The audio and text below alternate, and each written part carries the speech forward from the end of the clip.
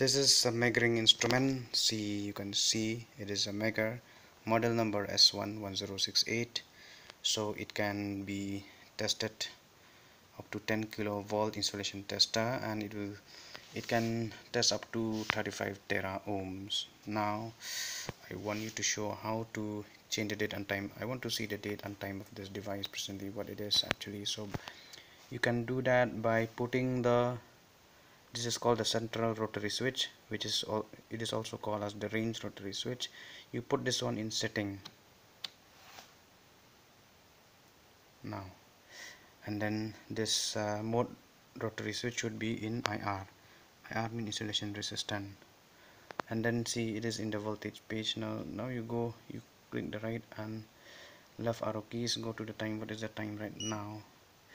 See, this is the time. So this is the time. Okay, now let me check the time now. See, it is 1938, 2019, but here it is showing 2017, and the time is 1828. So let me correct this. Let me go to the editor page. I can do that by, see here it is tick mark, so I can go to the editor page by pressing this OK button. Let me go to the pressing till you get a cross mark here. Okay, now we are in the editing page. Now see the time in hour minutes. So what is the hour now?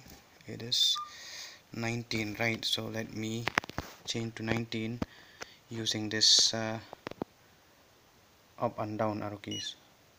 Okay, I've changed 19, and it's 39 minutes. So let me go to the right and move it 39.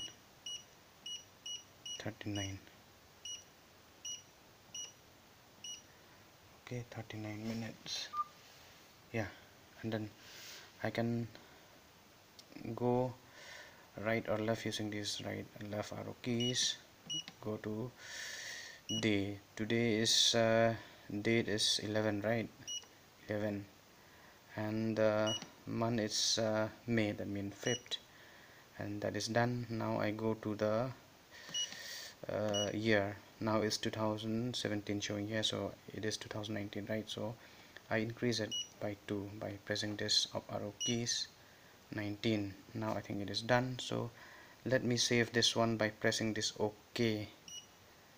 Okay, now it is saved. Now I'm getting the correct time, so it is done. Okay, it is done.